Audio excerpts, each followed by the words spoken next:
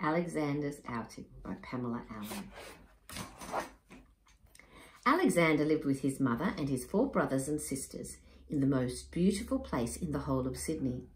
But Alexander's mother was bored.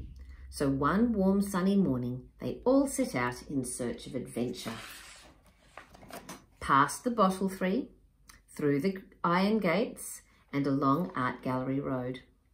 "Stay close, take care," quacked Alexander's mother. But Alexander did not stay close, and Alexander did not take care.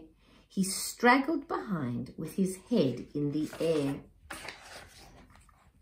In College Street, a man rushed out and stopped the traffic. "Stay close, take care," quacked Alexander's mother. But Alexander did not stay close, and Alexander did not take care. He straggled behind, and he did not hear. By the time they reached the other side, Alexander had disappeared. Alexander's mother quacked and quacked, "Alexander, Alexander!" And all his brothers quacked and quacked and flapped. But they couldn't find Alexander anywhere. When they stopped making such a din, they heard a faint and distant quack from deep down in the earth. A young man and a middle-aged lady came over to see what was going on. The young man tried to reach Alexander, but his long arms were not long enough. The middle-aged lady had an umbrella, so the young man tried again with his long arms and the umbrella, but they weren't long enough either.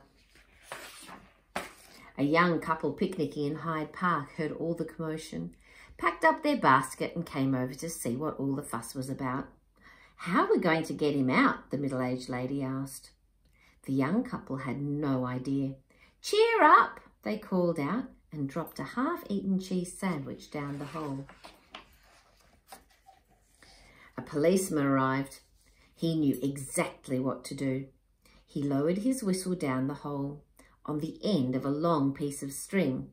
"Here," he shouted, "grab hold of this." But Alexander did not grab hold. Alexander did not hear. A small boy and his mother joined the crowd. A feeble quack came from deep down in the hole. How were they going to get him out?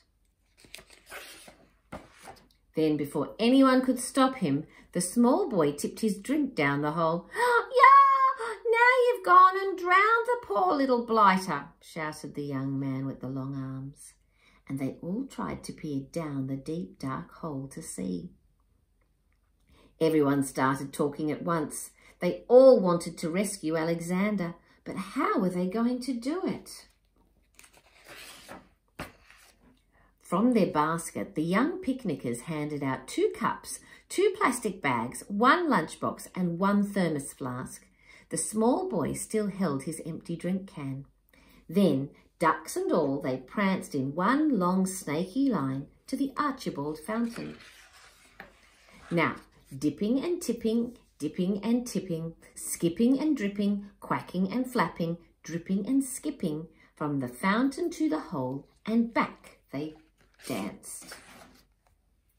Slowly the water rose up and up and up until out popped Alexander like the cork out of a bottle.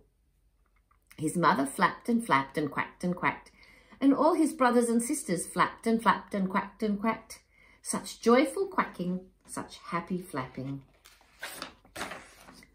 When the celebrations were over, they set off, still quacking and flapping, back across College Street, along Art Gallery Road, through the iron gates, past the Bottle Tree, and got safely home in time for tea.